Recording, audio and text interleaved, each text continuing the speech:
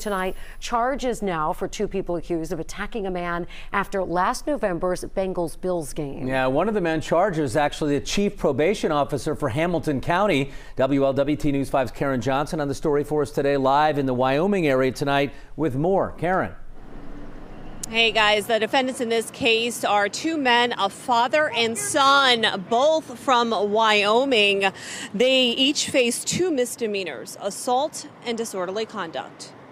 No tailgating today outside Paycor Stadium, but the scene here 7 months ago, pretty wild. While Bengals fans were celebrating a win over Buffalo, one woman was trying to find the men who attacked her father after the game in Lot 1. She took to social media asking Bengals Nation to help identify the suspects. She said one of the men told her father, "You're going to die, old man," before tackling him. She said her uncle was also injured in the assault.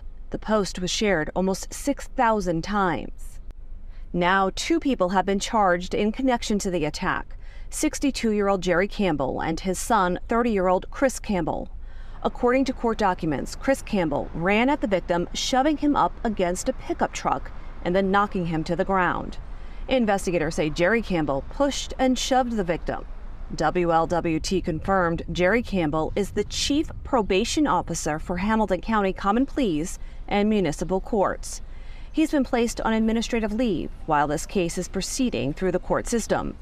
Both men were scheduled to be arraigned this afternoon, but instead of appearing, their attorneys filed written pleas of not guilty. And in addition to being the chief probation officer for Hamilton County, Jerry Campbell was previously also a coach with the Wyoming School District. So was his son, Chris. But I confirmed with the school district today that neither men are currently coaches and did not coach during this past school year. Reporting live tonight in Wyoming, Karen Johnson, WLWT News 5.